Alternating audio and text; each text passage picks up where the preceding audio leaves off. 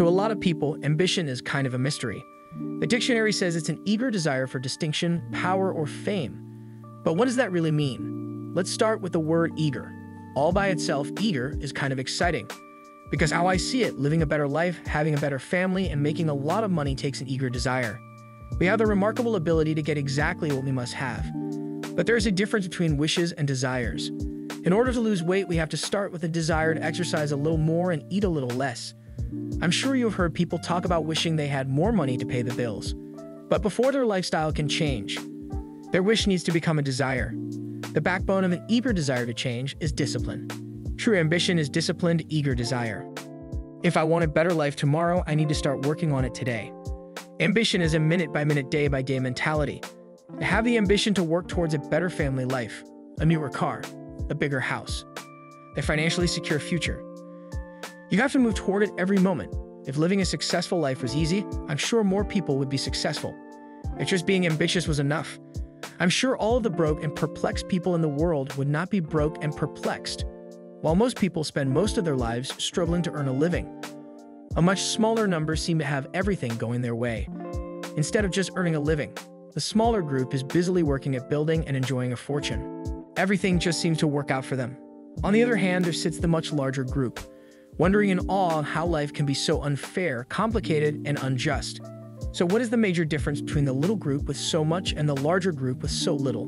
Despite all the factors that affect our lives, like the kind of parents we have, the schools we attended, the part of the country we grew up in, none has as much potential power for doing good as the ability to dream. Dreams are a projection of the kind of life we want to lead. Dreams can drive you. Dreams can make you skip over obstacles. When we allow our dreams to pull us, they unleash a creative force that can overpower everything in our way. To unleash this power, your dreams must be well-defined.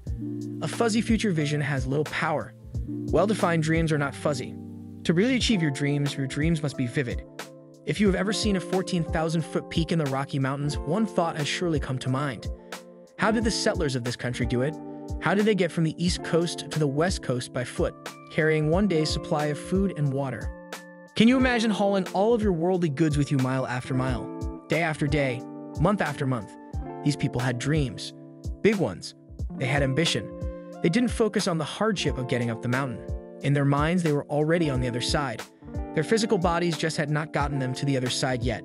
Despite all of their pains and struggles, births and deaths along the way, those who made it to the other side had a single vision to reach the land of continuous sunshine and extraordinary wealth. You've got to be a dreamer. You've got to see the future finished in advance. You've got to see California while you're climbing 14,000-foot peaks. You've got to see the finish line while you're running the race. You've got to hear the cheers when you're in the middle of a monster project, and you've got to be willing to put yourself through the paces of doing the uncomfortable until it becomes comfortable. Because that is how you realize your dreams.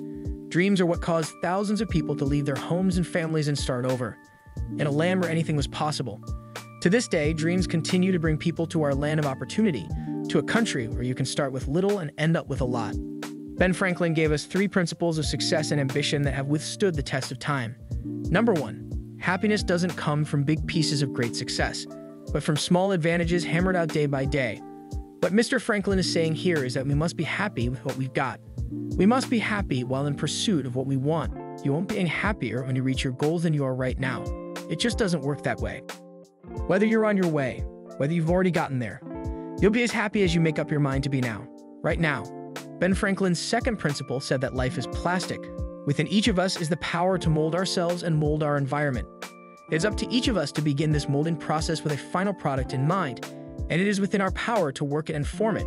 Every minute, every day, every month, every year. By using your mind and your abilities and your attitude to work a little each day on molding your life, you'll soon see how magnificent your power is to gain those small advantages each day, the little steps it takes to build up to success.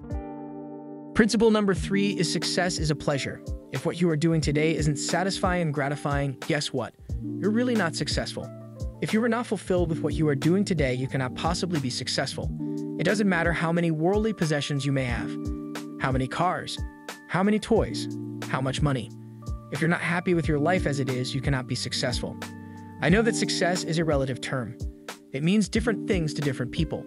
But the one thing you will hear from everyone who is successful is that they are happy with who they are and what they are doing. and are happy and satisfied. What have you done today that makes this day successful? Think about it and write it down. If at the end of the day you can jot down the things that have made it a good day, you will soon see patterns forming. This really is a good habit to get into.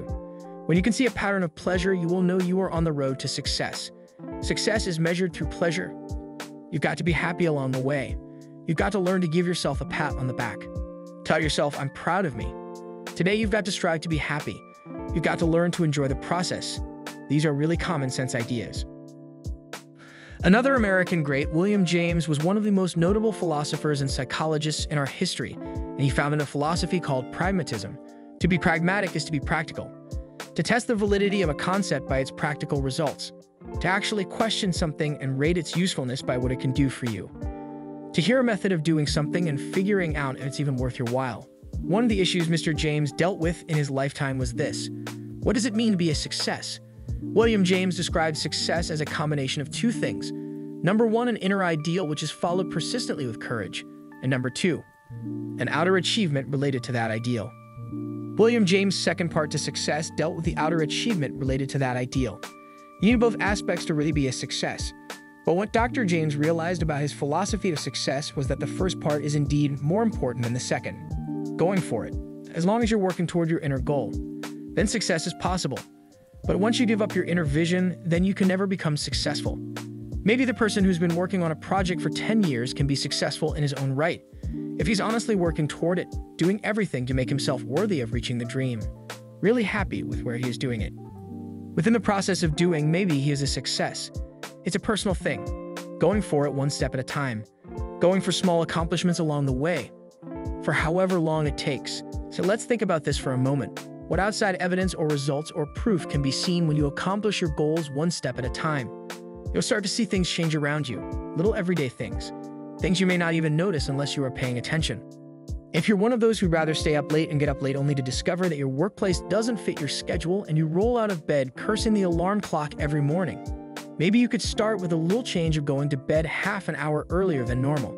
Maybe you'll find out that you jump out of bed in a better mood and that your day will start better and that you'll get more done and that the people around you that cause you problems aren't so hard to work with after all. Maybe, through small changes, you can adjust your life to work for you.